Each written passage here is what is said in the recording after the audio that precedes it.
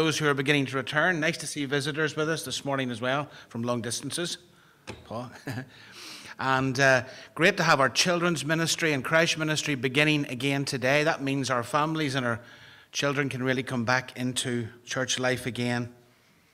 And thank you for all those who are participating. Don't forget there's several rotas on the go, our tea and coffee rota, our stewarding rotas. So please do think about getting involved again and beginning to participate again in church life. If you have your Bible, could you turn with me to Mark chapter 5? Just going to continue our look at Mark this morning. And the last time we looked at the healing of the demon-possessed man in the first part of Mark 5. And this morning we'll take a look at the next section from verse 21. And let's read this together. So verse 21, Mark 5, which says, "When Jesus had again crossed over by boat to the other side of the lake, a large crowd gathered around him while he was by the lake. Then one of the synagogue rulers, named Jairus, came there. Seeing Jesus, he fell at his feet and pleaded earnestly with him, 'My little daughter is dying. Please come and put your hands on her so that she will be healed and live.' So Jesus went with him. A large crowd followed and pressed around him." Verse 25. "And a woman was there who had been subject to bleeding for 12 years. She had suffered a great deal under the care of many doctors and had spent all she had. Yet instead of getting better, she grew worse. When she heard about Jesus, she came up behind him in the crowd and touched his cloak, because she thought, 'If I just touch his clothes, I will be healed.' Immediately her bleeding stopped, and she felt in her body that she was freed from her suffering. At once Jesus realized that power had gone out from him.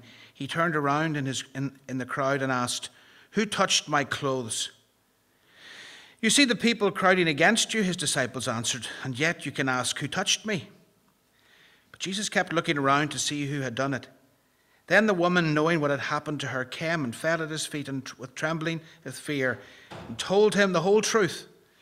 He said to her, 'Daughter, your faith has healed you. Go in peace and be freed from your suffering.' While Jesus was still speaking," this is verse 35 now, "while Jesus was still speaking, some men came from the house of Jairus, the synagogue ruler. 'Your daughter is dead,' they said. 'Why bother the teacher anymore?'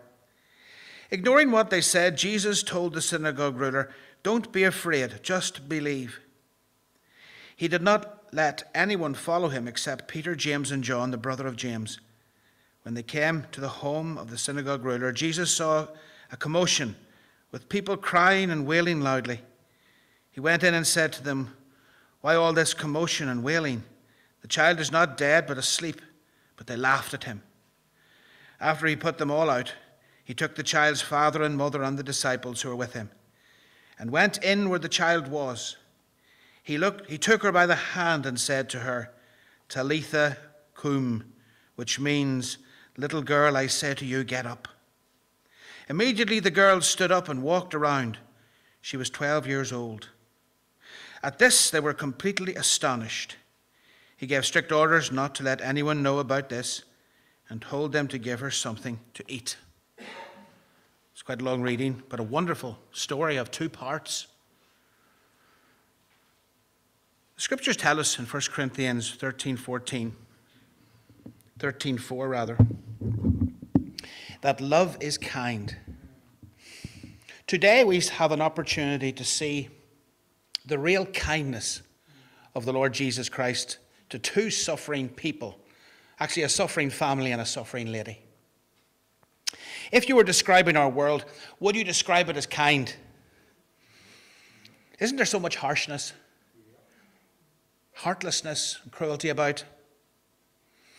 What is it that brings human beings contentment most, I wonder? I think the answer is simple. It's loving relationships. You know, no matter how much money you have or how much material wealth you accumulate, if one's heart is empty of love, one is sure to be in a state of emotional discomfort. And when we're afraid of others, or we compete with them, how can genuine relationships be formed and nurtured?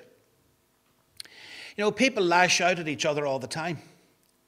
And trust and friendship can be hard to find. The sin in this world, which the Bible describes, separates us from one another, causing us immense suffering. And that sense of separation invariably leads to us to behave in unkind ways. And that separates us from people even more. If we're unkind to others, we set them to become unkind towards us. Unless, that is, we break that cycle of unkindness and harshness. And unless we do that, we'll never be able to live with peace and joy. So with that in mind, our passage shows here the love of Jesus, the compassion of Jesus, the kindness of Jesus towards a man and a lady. One was an outcast, poor, unknown, we don't even know her name. The other is well off, an influential person, a ruler of a synagogue. And yet Jesus treats them both with great kindness.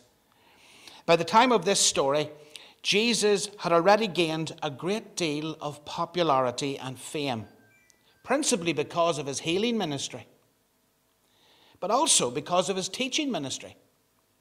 People saw him as this teacher, healer, this rabbi with a wonderful new message. And the crowd swarmed around him wherever he went. In fact, there were times whenever Jesus had to go off in private just to get some time for himself to rest and to pray.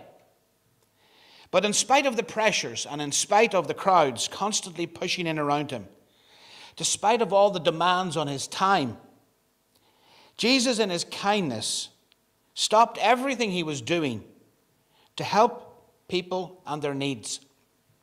One commentator has said this: love talked about is easily ignored, but love demonstrated is irresistible. Jesus not only talked the talk, but he walked the walk. He showed his love and his kindness and his compassion, and in doing so, he modeled it for us as well. First of all, notice in our story how Jesus pays attention to these two people and their needs. We see at the start of the story in verse 22 to 24 where Jesus has got out of the boat. He's come across the lake again from the place of the Gadarenes. He's going to teach the people about God, and that's why he's at the shore, really, as he's going to begin teaching again. But as he begins, a man named Jairus comes and falls on his knees. He's a synagogue ruler. Now, a synagogue ruler was more like an official administrator or steward of the assembly rather than a theologian. But he was a public figure. He would have been well known and respected person in the community. He would have been a religious man. Him coming to Jesus carried with it some risks, because already we saw in our stories previously that Jesus is attracting a lot of attention from the Pharisees, and they're not very happy with him. They're already, with the Herodians, beginning to plot against Jesus. So it's a bit of a risk, such an important, influential synagogue person to come to Jesus. But put yourself in this man's shoes. I know what it's like to have a little daughter. They are the apple of your eye. And you want to guard them, and you want to protect them, and you want to take care of them. And Jairus seems here to be at the end of his rope. He's about to lose his precious girl through illness. So Jairus came and he interrupts Jesus while he was teaching. And he fell down on his knees and pleaded with him, "My daughter is dying." Now it says immediately Jesus started following Jairus, because this little girl's situation was much more pressing than whatever else Jesus had scheduled. And I think that's important, because how do you deal with interruptions in your life? I don't always deal with them very well. Some people work best when they can concentrate on one thing and see it through to completion. And so if they're concentrating and if someone interrupts them, they consider that an intrusion. and they don't handle intrusions particularly well.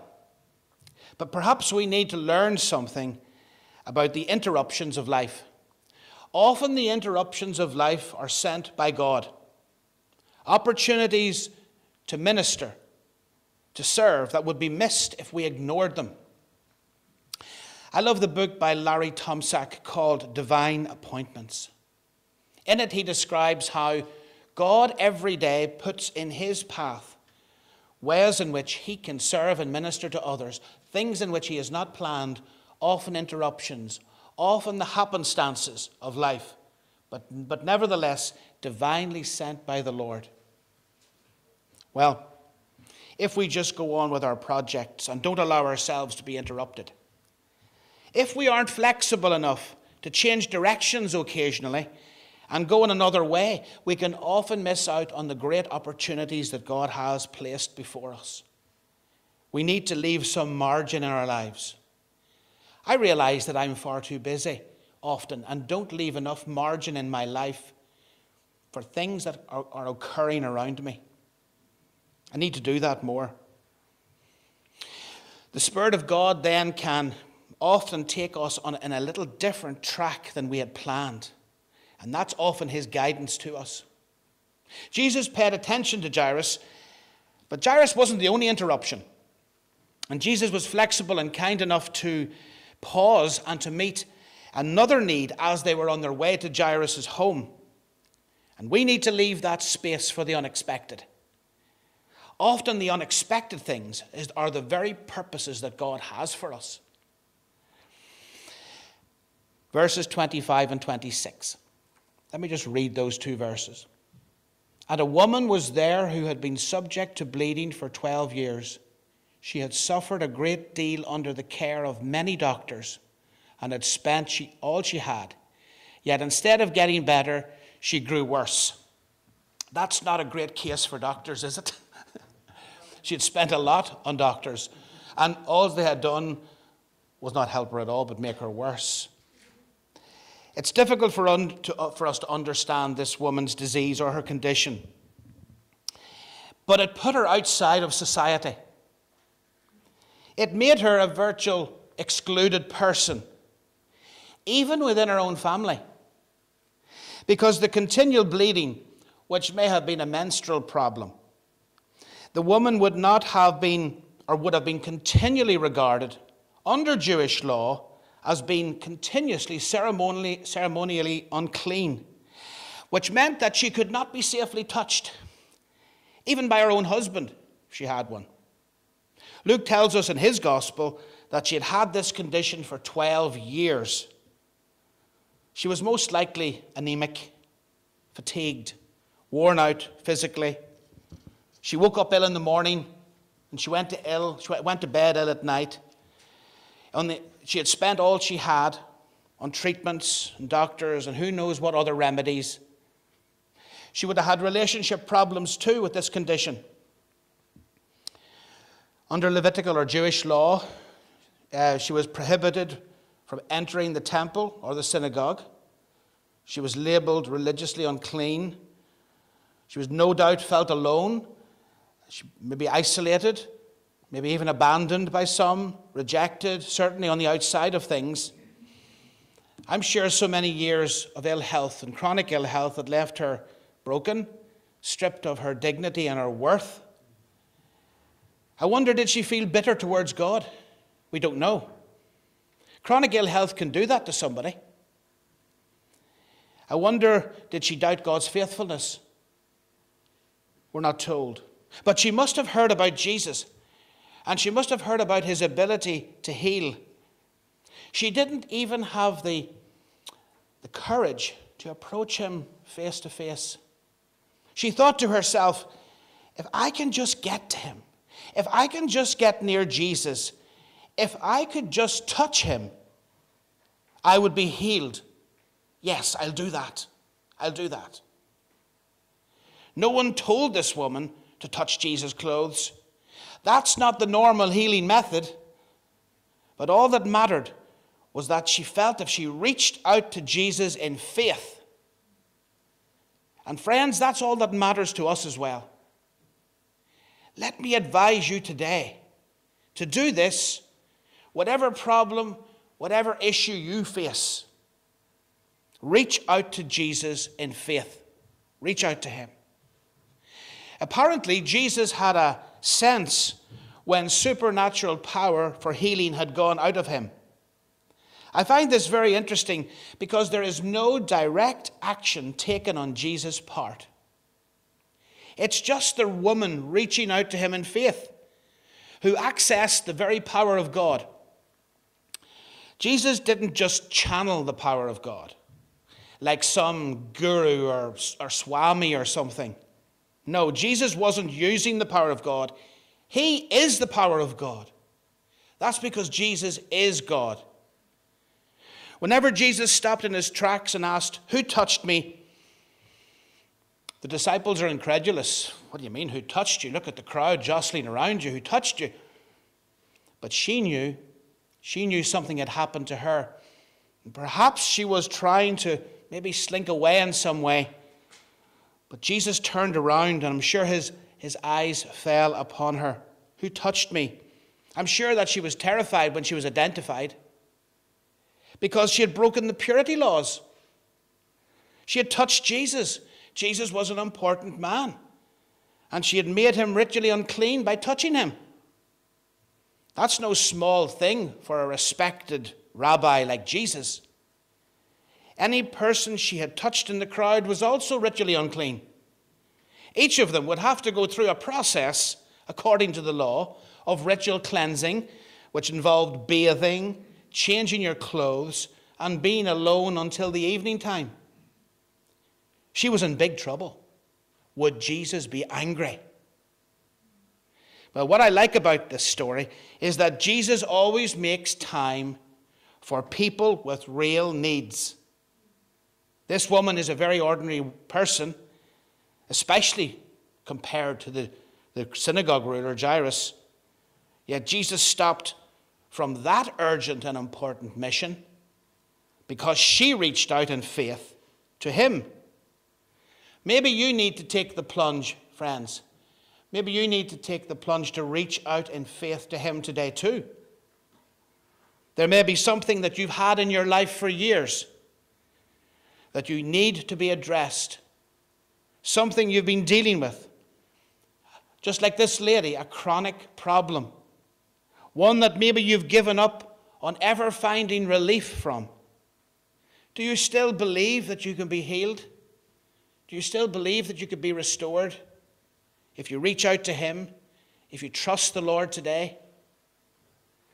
Her self-esteem must have been as low as it could have possibly been.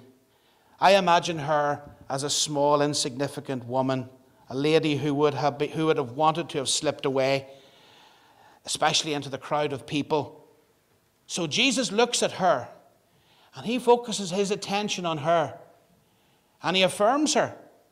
He affirms her first by listening to her sad story. Verse 33, it says that she told him the whole truth. I like that. She told him everything. I imagine that she just poured out her heart to him. There were years and years there of emotion, with tears probably. And Jesus listened. And by listening to her story and taking the time for her, he acknowledged her and he affirmed her, and he showed her that she mattered to him and that he cared about her. It reminds me to ask myself that very question too. What sort of listener am I? Do I give people time? Many of us are not very good listeners. Although, as my mother used to say, Stephen, you've been given one mouth and two ears, so listen twice as much as you talk. Sometimes when we pass each other, we ask each other, how are you doing? Or how are you? And we expect an automatic, I'm fine. But have you ever been caught off guard and somebody tells you just how they are? For real? There's so many of us who just need someone to listen to us and give us some time to listen to us, to focus on us, to listen to what we have to say. It's an act of kindness on our part to do that. Even love to really listen, someone to acknowledge us, someone that when we tell the story of our pain or our difficulty or our grief, then they're being supportive to us as we do. Then I think that Jesus also acknowledged her and affirmed her not only by what he did, but by what he said to her. He said this, "Daughter, your faith has healed you. Go in peace and be freed from your suffering." You know, in one sense, the healing had already taken place. Jesus confirms it by these words. And what kind of wonderful affirmation that must have been.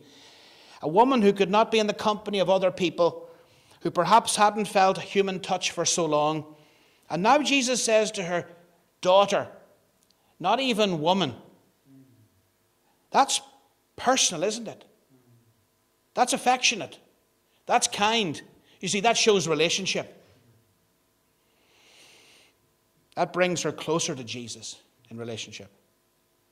Then the answer to her long prayers, "Your faith has healed you. You can go on your way in peace." She was afraid he was going to be angry, when the opposite was actually true. That's the kind of God we come to. Not an ogre, not an angry father ready to scold us and to slap us. No, a loving Father who is more willing to give to us than we are to receive from him. That's amazing. A God who loves us so very much. Now, we don't know how long it took for Jesus to interact with the sick woman, but when he had finished, just as he had finished, word came to Jairus. In verse 35 it says, "Some people came from the house of Jairus, the synagogue leader. 'Your daughter is dead,' they said. 'Why bother the teacher anymore?'" In verse 36, we are told Jesus overheard them, and he said to Jairus, "Don't be afraid." Now that is very interesting, because the emotion that Jesus identifies at hearing the news, according to Jesus, that emotion is fear. Fear is at the heart of so many of our problems. "Your daughter is dead," they tell Jairus. "It's too late. Nothing can help her now. Don't bother Jesus anymore. He didn't come in time. He didn't make it in time. So just give up."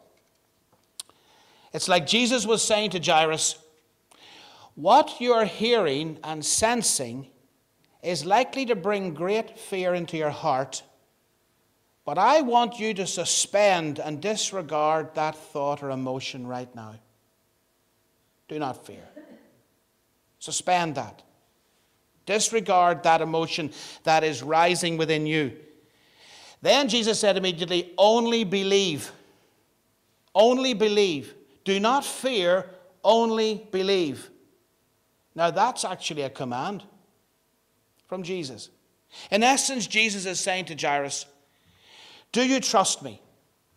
Look at me, not the crowd, not the messengers. Do you trust me? Jairus had a choice to make.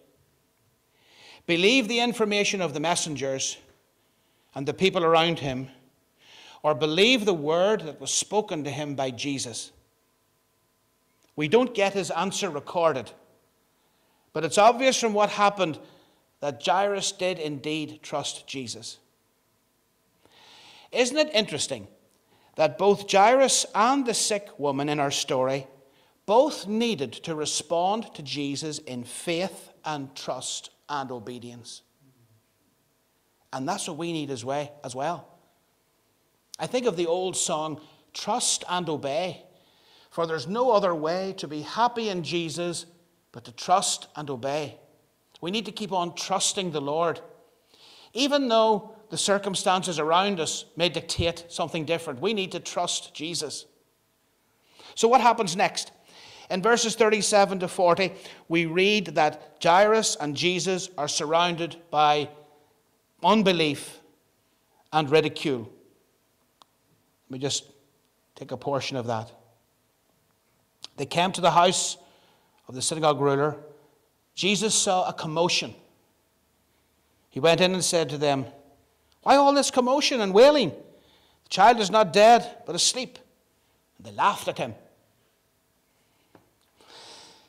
So they're surrounded here with a certain amount of incredulity. In those days, there were professional mourners, keeners, who came around to each family.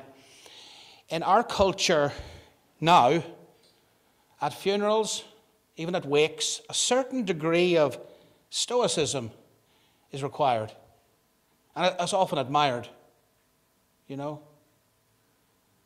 We don't like to see people weeping and wailing at a funeral. But then, in their culture of that day, it was expected. It was expected that there would be lots of weeping and wailing. In fact, the more weeping there was, the more it meant that there was a sense of loss to the family and the community. And so these neighbours, they didn't have any real sense of loss, or they wouldn't have laughed in verse 40. Why do you think Jesus put them out? Well, their laughter and their mocking showed that they had no faith or trust in what Jesus was about to do. Also, their laughter and their mocking undermined the parents' faith. After he put them out, he took the child's father and mother with Peter and James and John, you might notice, who were with him. And he went in to where the child was. Let me read verses 41 to 43. It says this. And he took her by the hand and said to her, Talitha cum, which means, little girl, I say to you, get up. Immediately the girl stood up and walked around. At this, they were completely astonished. I find this very, very touching, actually. Maybe it's the way in which Jesus took the little girl's hand to raise her. He wouldn't have had to do that. But that's very tender, isn't it? Maybe it's those beautiful words in Aramaic that he said. Or maybe it's the sense of joy that would have been on the parents' faces. But there's something beautiful about those verses. Maybe it's the sense of astonishment at her immediate recovery. Immediate recovery. You know, it's always up to God how he answers our prayers. Jesus never seemed to perform one miracle the same as the next. There was always differences in them. And it's up to God how he answers our prayers too. In what way? But when it's a miracle like this, it's a great joy, isn't it? It's astonishment maybe, but great joy. Our part is always to trust the Lord when God is answering us. Will Jesus answer your prayer? To our prayers, Jesus says yes. And sometimes he says no. And sometimes he says wait. Maybe you've prayed forever to be released from something, but God never seems to answer you. Maybe it's just that the right time hasn't yet come. Or maybe God says, like he did to the Apostle Paul, my grace is sufficient for you, for my power is made perfect in weakness. Therefore I will boast all the more gladly about my weaknesses, so that Christ's power may rest on me. We know the first part of that very well, but it's the last part that really grabs me. So that the power of God may rest on me. God gives me the strength, the courage, the energy, and the power to go through even chronic things. But I imagine that the lady in our story, I imagine that she prayed, and she prayed, and she prayed, and she prayed, and hundreds of times. I'm sure she prayed a lot. But for her, she needed to be there that day. She needed to be there with Jesus. She needed to reach out to him in faith that day to find relief from her suffering. For her, it was a long wait. But remember this, friends. Jesus always responds to our faith. What Jairus asked for, Jesus granted. He responds to us when we trust him. May I remind you that he is kind and loving, because those who have had to wait a long time for prayer, for answers to prayer, really wonder about that. We might vocally express it, but do we mean it in the darkest moments? How do you trust Jesus? I mean, really, how do you trust Jesus? And do you trust him really? How many times do we find ourselves in situations where what we see or what happens around us demands that we lose heart, or that we're fearful, or that we panic, or that we're in despair, or even that we get angry? Those of us who have been Christians even for a long time get continually tested in these areas. When tomorrow comes and a situation arises that tests me, will I lose heart? Will I get fearful? Will I panic?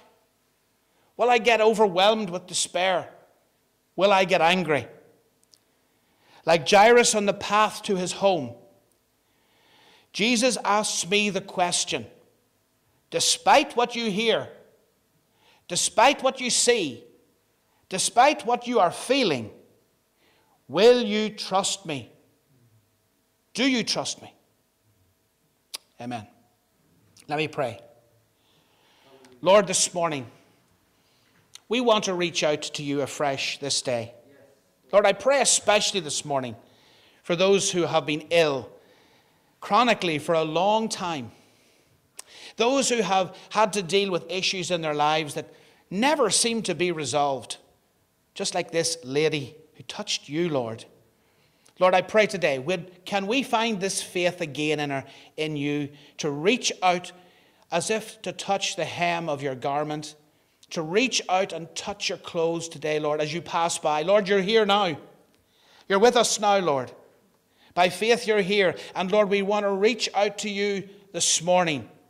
For those who are at home, maybe watching on Zoom, Lord, I pray this morning, will they have the courage and the strength of heart again, even though they've prayed many, many, many times, to reach out to you afresh this day for healing, for strength, for an answer to that prayer, for a response to that thing, Lord, which has bothered them for so many years.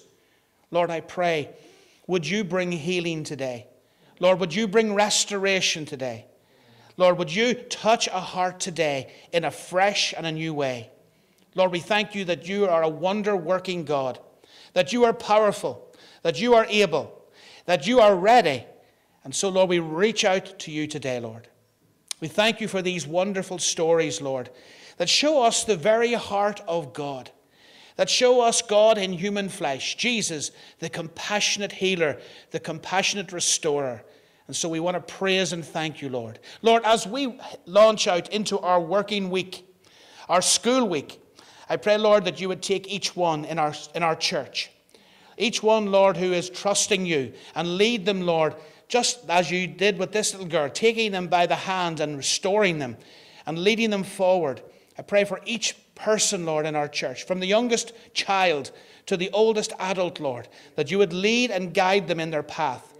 Lord, pray that this week that they would again put fresh trust and faith in you for their personal situation. And we ask this in Jesus' precious name. Amen. Amen. Thank you, friends. God bless today. And it's good to have our tea and coffees restored as well. So